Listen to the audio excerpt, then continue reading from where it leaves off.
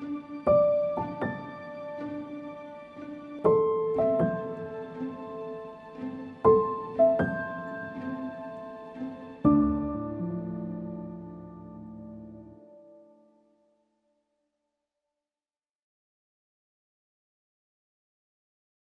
afternoon. I'm Karen Buller with the Santa Fe Indigenous Center, and I'm here today with Christine Means, and she's graciously agreed to tell us about her experience with murdered and missing Indigenous women. Christine, what happened with you? In 2015, my oldest sister, my oldest sibling, she was murdered in Gallup, New Mexico. And it's not been ruled a homicide, official homicide case. The case is still open and pending. And we, as a family, we've really had to fight for it to even be looked at as a potential homicide and murder case. So since 2015, now going on 7 years, we've been working to keep her case moving, to keep the police detectives working with her case so that it's active and being investigated. Which police force looked into it at first? The Gallup Police Department. And have the Navajo police or the BIA? No, jurisdiction-wise, it was within city limits. So it has always been a city Gallup, the city of Gallup, the Gallup Police Department. It's always been their jurisdiction. Were you satisfied with how they looked into it? No, we were not. And initially, we were in communication. I mean, within hours after her death, we were in communication, even before. But once she was, once she had passed, because she passed in the hospital from injuries. So initially, we worked with the police. We were very in a lot of communication. We set meetings right away. We let them know what our expectations were, that we were available for anything that they needed. My mom was very involved with my sister in her life, and she knew a lot of the people who she had been around for potential witnesses. So we were very open, and we wanted to work with them at first. And we did. We stayed in contact. They stayed in touch with us. And then about, I'm going to say maybe 6 months, that feels a little gracious, the communication just dropped off and stopped completely. From the police? They quit talking to you? Yeah, the police. We stopped hearing from them, and it became we're waiting on this, we need these results, you know, it's a process and it's going to take time. So let us do our job. That's what we heard. So we backed off, we gave space, we gave time, and eventually the calls just stopped coming altogether. And people moved positions, different officials went out, elected officials, because it was all the way up to the district attorney's office. And it stopped. And so that was what was the most frustrating part. That has been one of the most frustrating parts over the last 7 years, is the lack of communication and the lack of action. And I feel like, you know, I've really had to stay involved, and I've really had to advocate and ask for resources and find different pathways to get updates. And that's really what has started all of this for us. And that's what brought me to the work of MMIW and MMIWR, was feeling helpless, feeling like we reached a stopping point, and feeling like we were almost put at a stopping point, and it was very frustrating. Do you feel like the police would have treated you differently if you weren't Native American? I don't know, because I think in Gallup, the majority of people, the majority of the community is Native. And you know, I grew up in Gallup. I have a lot of family there. I know people who work in all levels of the offices. Like, we walk into this office, this district, these different law enforcement, and I know people. There's people I went to high school with. There's relatives. There's my cousin's husband. And so I don't know. I don't know if in, you know, in the border towns that it can be pinpointed as a race issue, although we know in a bigger context it certainly is. I'll say that, but then I also understand that because of what is happening with the crimes around missing and murdered Indigenous women, that yes, it specifically affected my sister because of who she was. And I do believe that along the way in her time of when she needed help, because she was in an abusive relationship and there was a perpetrator over and over. It was the same person. It was her partner. In that time, to the time that the police were called, the day of. The police went to their residence 3 times that day, each time with a phone call of a report that there was violence happening, that there was abuse, there was crying, there was bleeding, there was visual evidence. And each time they left. And finally, the 3rd time when they came back, it was with an ambulance because she was unconscious. Mm. So was this person ever charged? No. And why do you think that was? Oh, man, that's a hard one. This person was not charged. And I think it's because there was some, the job was not finished. I think that the job was not finished. I think that it was not a very clear-cut, obvious case. And I think that there was a lot of big gaps of information. There was a lot of big gaps of what needed to be proved as evidence. And as time went on, the next day, more crimes happened, because in Gallup, the crime rate is really, really high. And that's something I understand. And that's something when we talk to these officials, we stress that. We know since the day of her passing, within the first 6 months, we had known the headlines in the newspaper the next day were body found here. The crime rate is so high there that we were always very understanding. But we always made it very clear that as family members, we did not want her case overlooked. Not that anybody's case should be overlooked, but that we were in particular going to stay in contact on this case, that we were going to follow up, and that we would continue to stay in contact with them. So I think it's I don't know if we were ever treated differently, but I think the whole system in a city like Gallup is there's just a lot of need, there's a lot of crime, there's a lot of turnover, and it just... Do you feel like the police officers have enough training to do their job well? I don't know. I think with what happened the day of, no. Because legally, there's a law in New Mexico. If there is a domestic violence situation, you have to remove somebody from that. Mm. You have to take one of the people, and it's usually the offender. You have to take them out of that situation, and it's because of what happened with this day. So the people who responded that day were not properly trained, and they allowed this to go on. And I think that was one of our initial really big frustrations. And we asked why, but in the way things work and the way things moved, we never got an answer, and we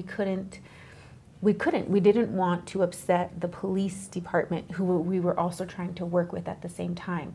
So I think that was a really difficult thing. We never got an answer to that question. I know that Gallup has a very high rate of murdered and missing Indigenous people and relatives. Why do you think that is? I know that's a hard question. Yeah, it's a hard question, and I think because like I said, I'm from Gallup, so I grew up there. I have family there. I played sports. The community of Gallup really raised me. But I'll say, in my personal experience of growing up in a place like that, I saw a lot of really good, and I also saw a lot of really bad. And it taught me, and in my family, I knew with the teachings there, you have to be very street smart. Because, you walk to your car and you may be approached by somebody. Mm-hmm. You're out at a party and something might be happening. So for me, I was always very aware of who I was around and what could potentially happen as far as a fight breaking out. And that was something that was really taught to me. It was really shown to me that I have to protect myself at all times in this place, even though I'm with family, or I'm with friends, or I'm with people I know. So I feel like I was always on guard. And that was taught to me. It was taught to me by my siblings, by my family. And maybe, that's something that's missing. And I think also Gallup being a border town, there's a lot of people who come and end up there without a safety net. You end up without a place to stay. You end up without any money. You end up going from here to there, just trying to find a place, a ride home, maybe. And back by to a the border reservation. town, you mean it borders the reservation? Yeah, Gallup borders the Navajo reservation and then the Zuni reservation. And then out east is more Pueblo communities. So people come there to do their grocery shopping, whatever it might be, and the population of Gallup expands tremendously on the weekends and the first of the month, and then the other days of the week it's so quiet. So the weekends are a big time.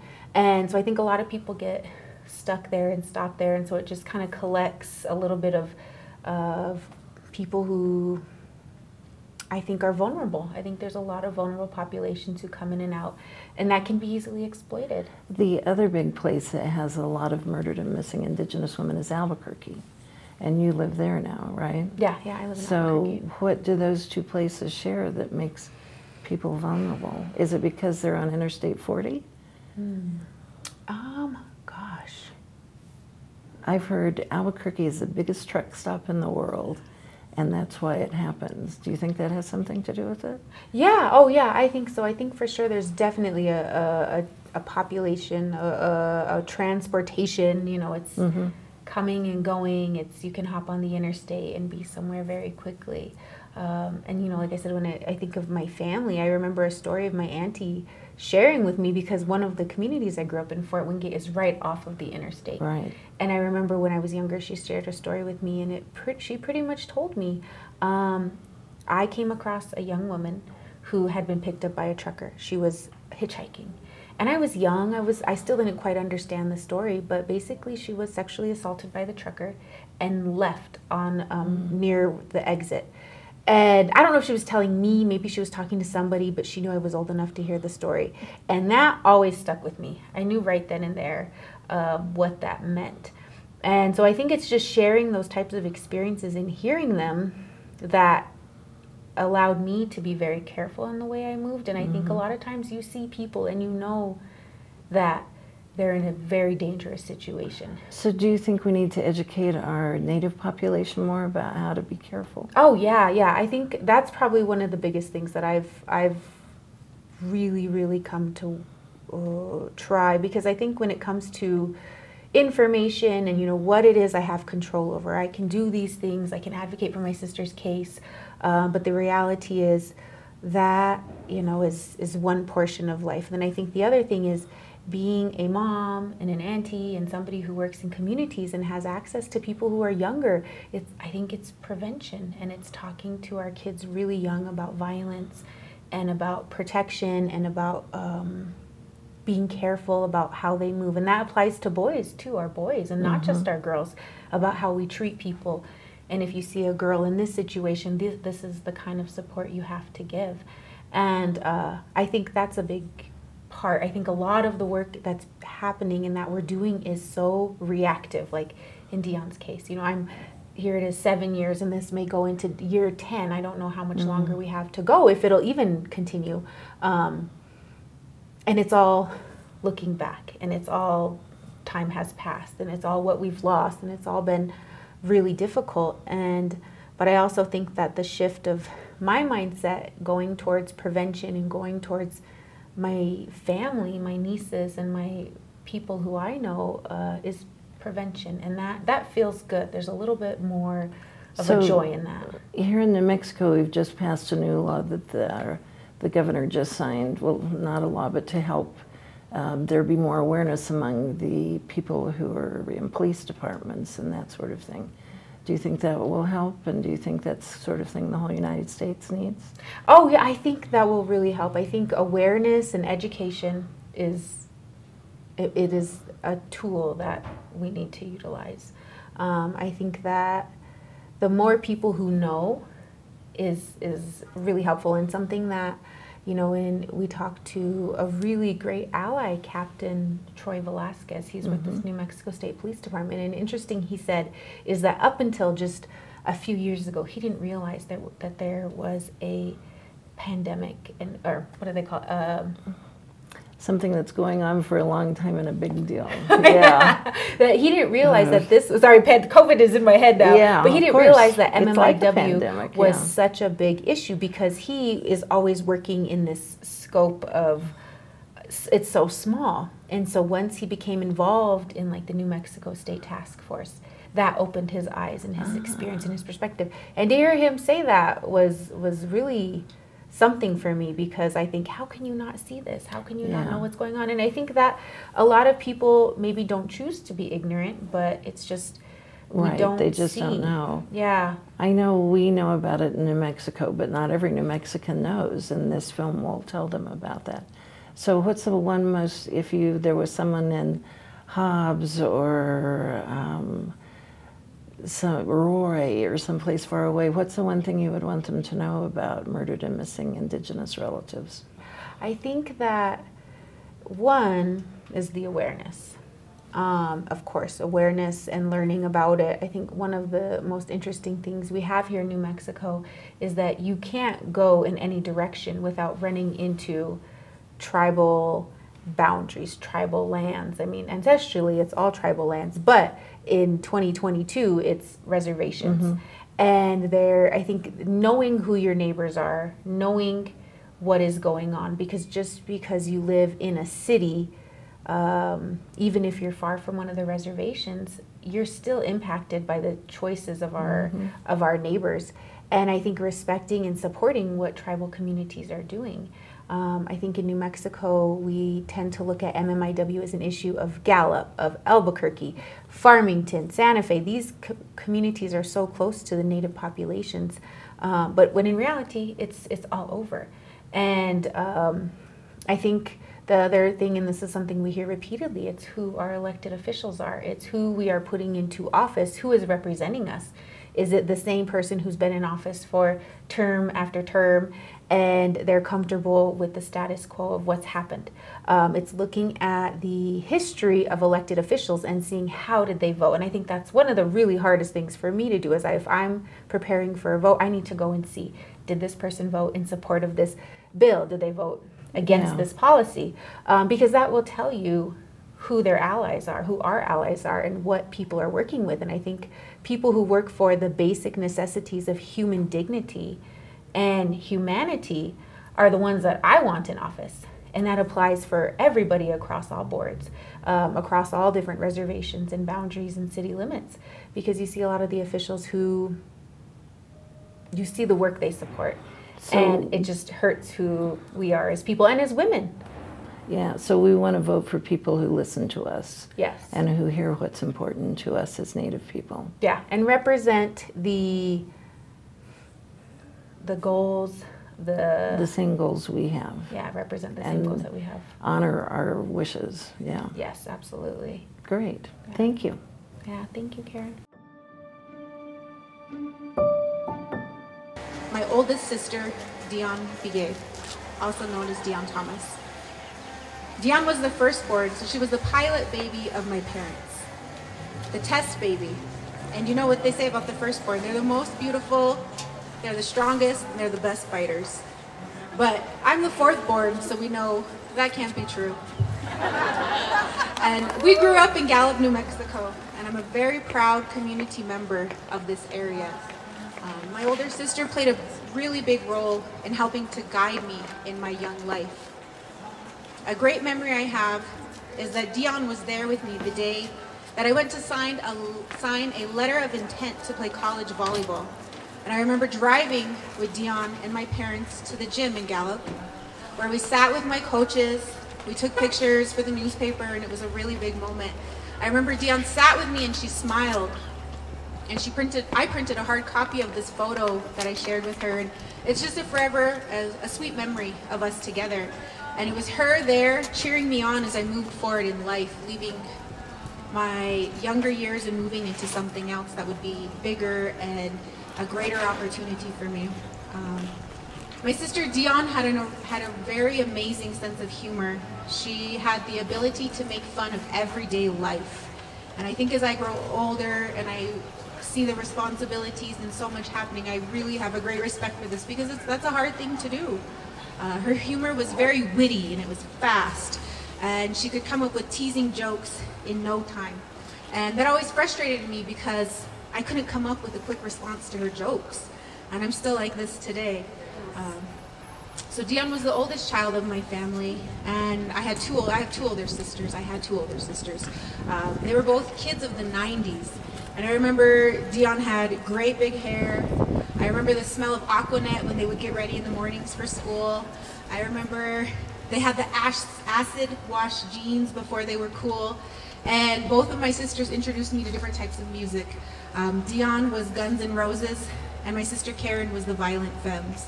And it's because of them I had a good array of music growing up as a kid. And they were both very cool, original 90s kids before it was a trend.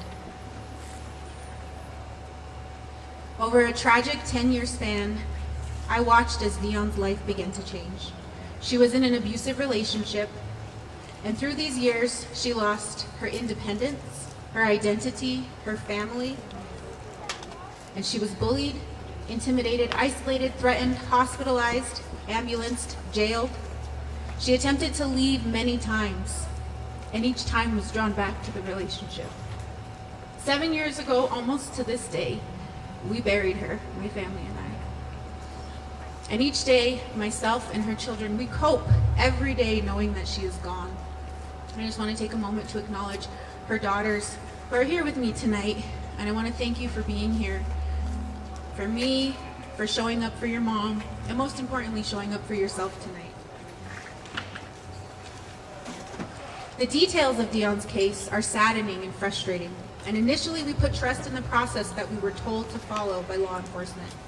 After a period of time had passed, we decided that we had to take action. We had to take another route. I had heard about the New Mexico Missing and Murdered Indigenous Women's and Relatives Task Force, and this was around 2017. It was starting to form here in the state of New Mexico. I was desperate for help. We were getting no answers. We were getting no leads from law enforcement. Her case was sitting cold. I reached out to the task force. I was reaching out to anyone at the time in the realm of MMIW. Some of those people are here today.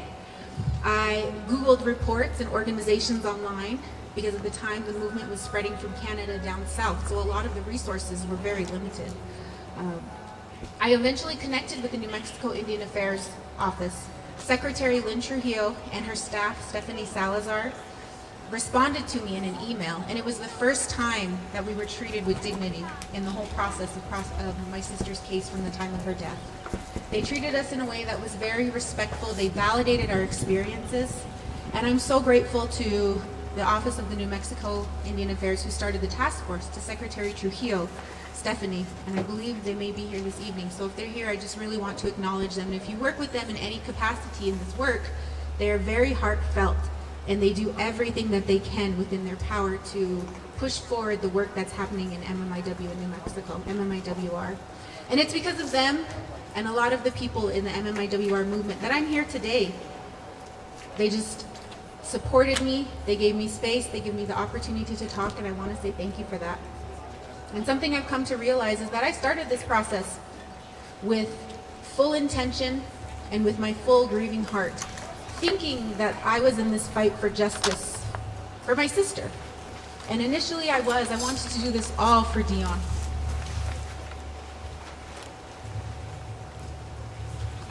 I knew if I lived a life where I did not exhaust resources for her case, that I couldn't live in a good way. And as the years passed, I've tried so many different things, very uncomfortable, difficult things like standing here today. And a hard truth that I've come to realize is that this was about me as much as it has been about my sister. It has been about my grief and my healing. And I had so much pent-up energy and emotion that would have eventually turned me into a toxic person had I not acted. So I did the only thing that I could. I asked for help. And I've been angry. I was angry the years of her abuse.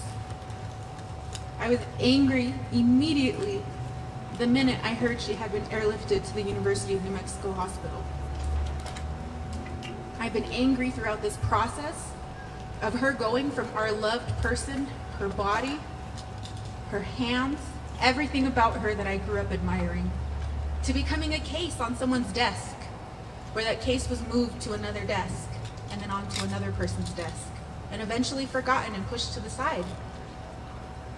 And the reality is that this all starts in anger, and often it ends in anger. And I see that in all levels of the work of MMIWR, why we start it, why we get involved, and why we stay in it. And I think something that I've come to realize is that we have to believe that there is an end to this. I don't know what it looks like, but I do know that today I have a choice. We all have a choice. And I think something about the people who show up to these rallies is that we are the strong ones. We show up repeatedly. We bear the responsibility.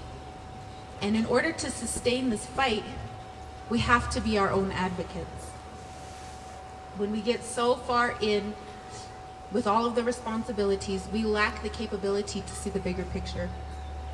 And I just want to take this moment to ask you to stop and take a breath and feel the energy that we have here today as a collective, as the person next to you, as somebody who you don't know.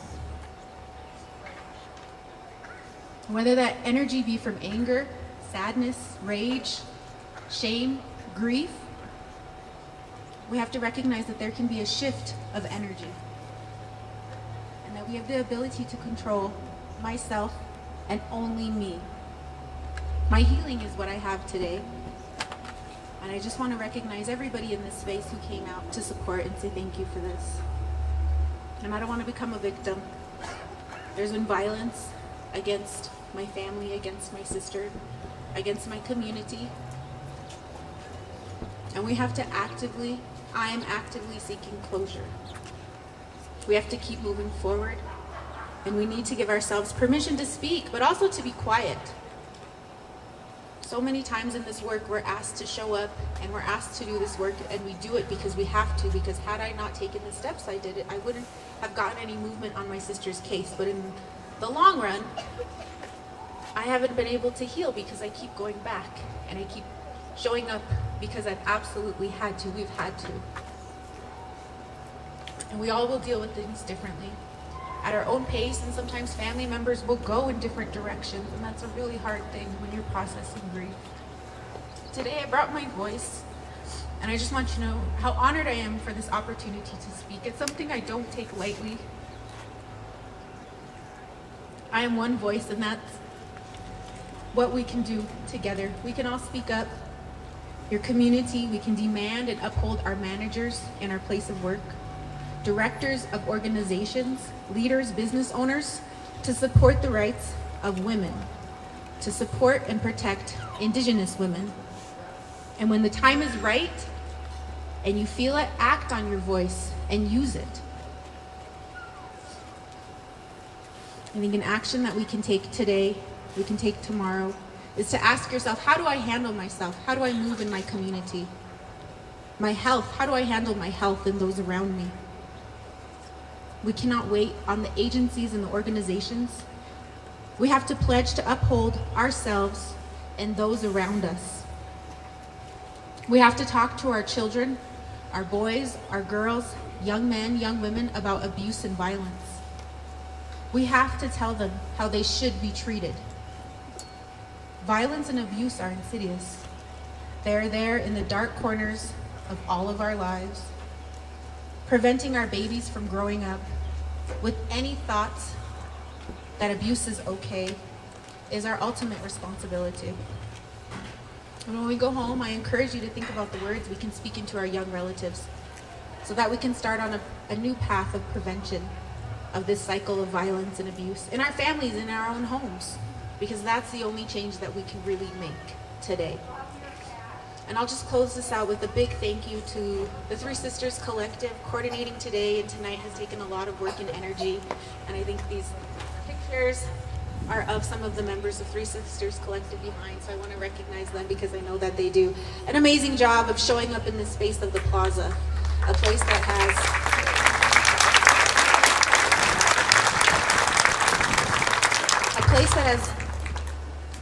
and any time I've ever been here, reserved for tourists and reserved for money making and reserved for trade. And that's the history of the Santa Fe Plaza. So it's amazing to be here tonight and know that Three Sisters Collective did a damn good job of making space for us and all of our collective energy and movement. So thank you to Three Sisters Collective. I appreciate you all. I see the grandmas, the aunties, the moms, and the sisters here tonight. And I just want you all to know that I thank you so much for being here and for being there for your children. And I can see you with your 90s hair. And I think that you are the ultimate ones that we all love and deserve. And I really hope that you saved your jeans and your crop tops from the 90s, because they're back. Yeah.